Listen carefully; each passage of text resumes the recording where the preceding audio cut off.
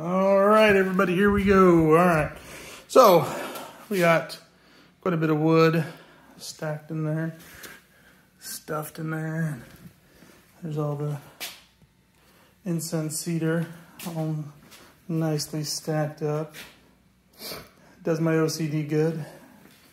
And you got that big piece of yew wood in there, and all the rest of that white cedar is all kind of in here. So those big old beams, and Curtis and I moved those. Those are heavy.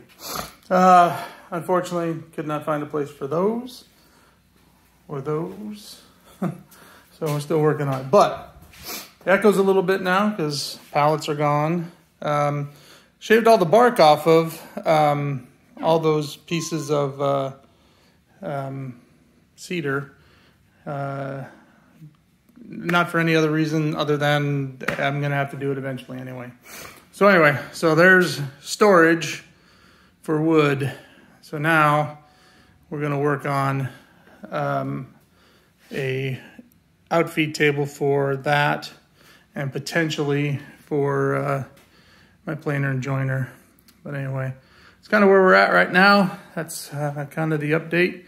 Everything fit pretty good, and I think this will give us pretty good circulation to where we can get it to dry. And so, as I kind of predicted, one of these busted out, so I had to shim it up.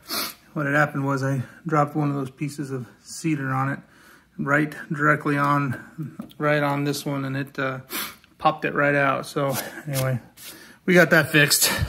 But I think everything else is going to be just fine. Excuse the sniffling. It's a little chilly here. So anyway, that's where we're at. I'm going to go eat some dinner and then report back in here, because I think I'm going to try and plane this down and get this thing glued up tonight so that we've got this bench done, and then we'll start working on the next bench.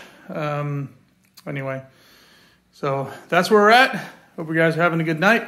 Comment below if you have any comments, constructive criticism or otherwise, and we'll catch you on the next one. Have a good night.